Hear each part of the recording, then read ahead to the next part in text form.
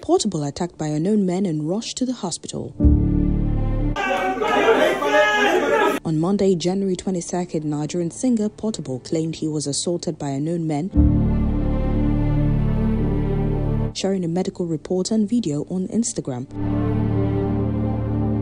The backstory reveals he asked for more payment after allegedly receiving 2.5 million naira for a feature from 2 overseas artists last year.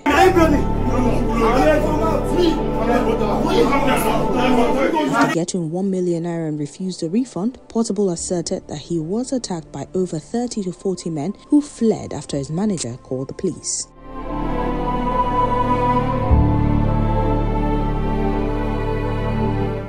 They break my eye, they run.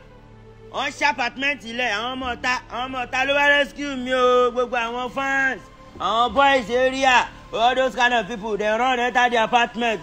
Now that one I want kill, Katomo, me I don't follow police, we don't go, gbogbo apartment, ó sílẹ̀ ni o, àwọn tó sọ wá apartment, gbogbo wọn, àmọ́ bí tó wà o, wọ́n ti sá lọ.